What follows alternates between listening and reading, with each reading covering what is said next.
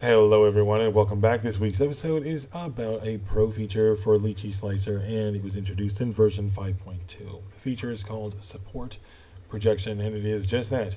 It gives you a preview projection of what the supports that you might be creating through the auto feature are going to create. And it's a little bit different than your typical auto feature. And we'll get into the details of that in just a second. Now I'm going to speed through the process of doing this, but I'm also going to explain to you what exactly the feature is and how it kind of works, the different ways to do it. We're going to show you one method of doing it, and then I'm going to show you a different method that I played around with as well. And we're still toying around to see which one gives us the best results. But for the most part, it does seem to work very well, actually, and it does seem to save time. So stay tuned. We're going to show you more in just a sec. Now, normally you would just go to your Prepare tab, start supporting your base, and blah, blah. And this is under the Auto tab, so you're going to go to Auto, and then you're going to go Start Support Projection.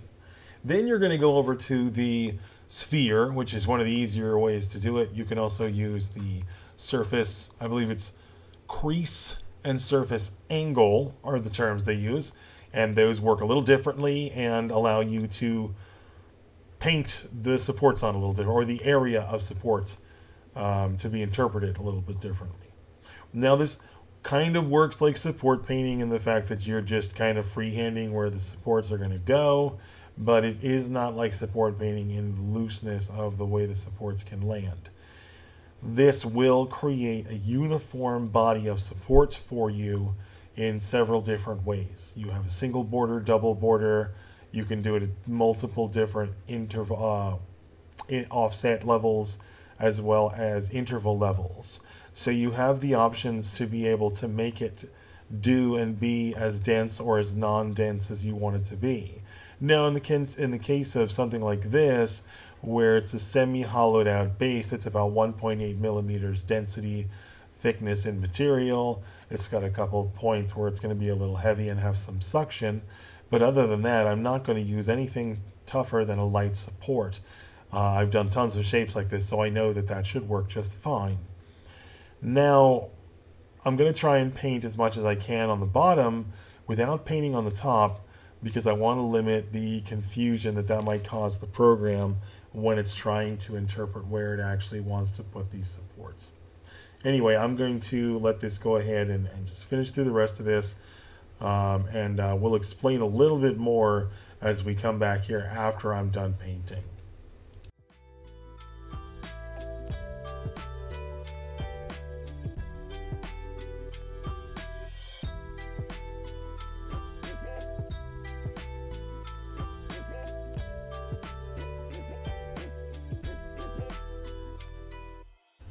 Alright, once you're done applying your paint work, you want to go ahead and do the preview, and that's going to bring you to the next step.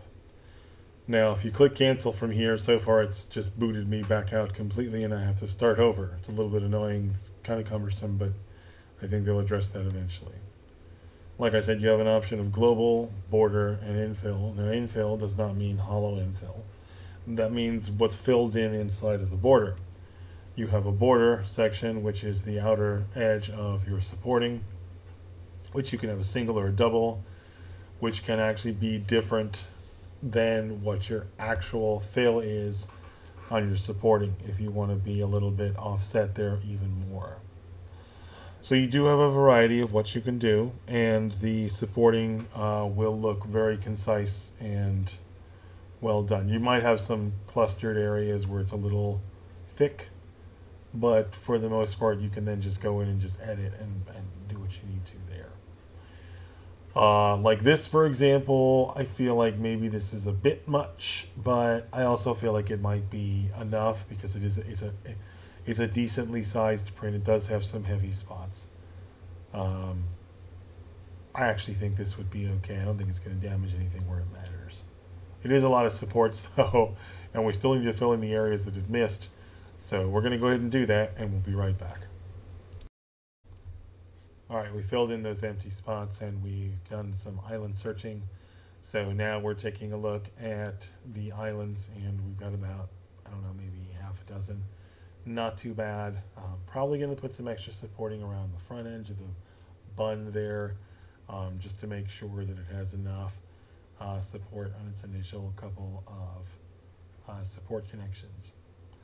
The reason I do that so much on the bases is because I really feel like the first couple of layers matter so much to the rest of the shape of the base, that it is just so mega important to make sure that you get good connection there with your supports. And I know it looks dense and stuff like that, but trust me, it can be denser and you'll be just fine even with a hollow piece like this. But yeah, we're going to go ahead and finish this. We'll finish the islands. We'll go through this one. And then I'm going to show you how the other method that I was talking about when you do the different types versus, you know, the infill and the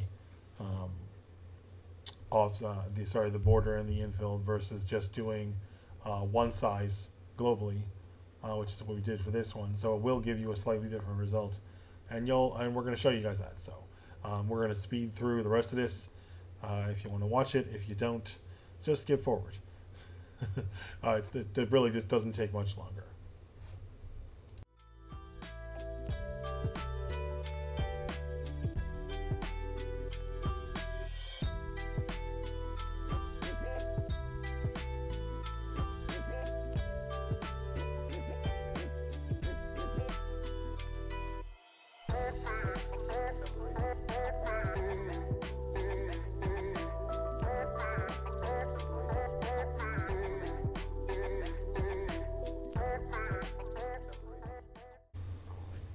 Alright, so on to the other way to do it. Like I said before, when you do this, you can choose to use a global setting, or you can choose to use both border settings and infill settings to be a little different. So just to save time, and because I'm just going to be completely lazy on this one, I'm going to use the big radius tool. I'm going to bring it back down to, I think, 10. I think I was using like a 2 or a really smaller one before. But anyway, this just should take a little less time. I'm going to speed this up again anyway, and then I'm going to show you what the results are.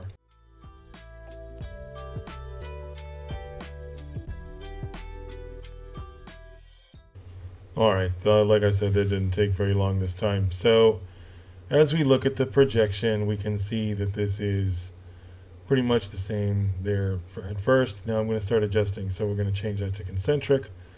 We're going to change this down below here, the interval level. We're going to change the offset level. Then we're going to go over to the border section, and we're going to start messing with each one individually. I just wanted to set a primary starting point. And you'll see what I mean here in just a sec. So there we go to border. We're going to change that to 1.2. Then we're going to go to our interval. We're going to change that to 1.4. Then we'll go down here to our offset, and we're going to change that to a 2. Sorry, 2.2, my bad. Reading my notes like 2.2. Okay, good job.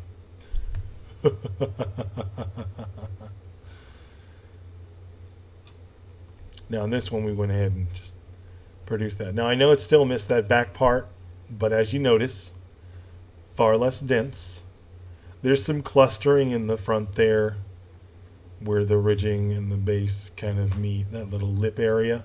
But this is okay. I actually think that's a good spot for there to be a little extra support. I think that's going to help because of the curvature of this piece. I think it's going to create some interesting peel force. Go ahead and do the island stuff like we usually do. Again, I'm going to speed through this because that's boring.